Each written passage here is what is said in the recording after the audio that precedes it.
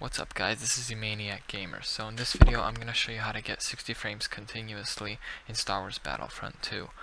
Now you want to make sure you have at least the minimum requirement, which is an i5 6600 or AMD FX 3550 and these graphics cards. They're right under system requirements. When you click on the game, you see you go to the top. From here it'll come up right here. This is for PC obviously, and they want to make sure that you have Windows and DirectX 11. Make sure you're not running DirectX 12. DirectX 12 will screw up the game. So DirectX 11. Alright, just if you want to get an idea of where that card benchmarks, the minimum, the i5, that benchmarks at 8000.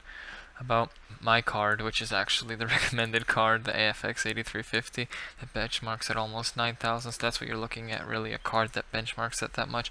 If you want me to go into computer benchmarks in a different video, I'd be happy to do that. Just leave it in the comments. So if this number doesn't mean anything to you, leave a question. I'd be happy to answer that. Now in game there's a couple of settings, so let me just go into that real quick. Alright, so in the corner of my computer you actually see here the top number is the frames per second. That's about 114. That's about where it jumps around in game actually. But what you want to do is you want to go to video if you want to make sure that you get 60 frames, and you think that it's important, you want to make sure you can turn on VSync. Automatically drop down to 60 frames. Now some people like that, they say that it's great to match that with the refresh rate of the monitor.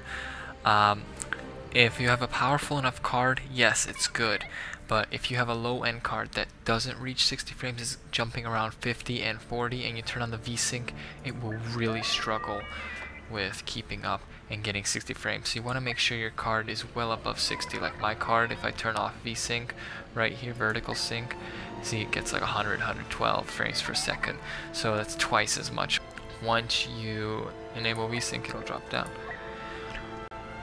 So see, you want to be getting at least 80 to 90 frames per second here before enabling VSync. If your computer cannot get that, do not enable VSync, because that will just put a lot of strain on your card and ruin your gameplay experience. So thank you for watching. I hope you found that helpful, and please comment, like, and subscribe for more videos from Maniac Gamers and gaming tutorials.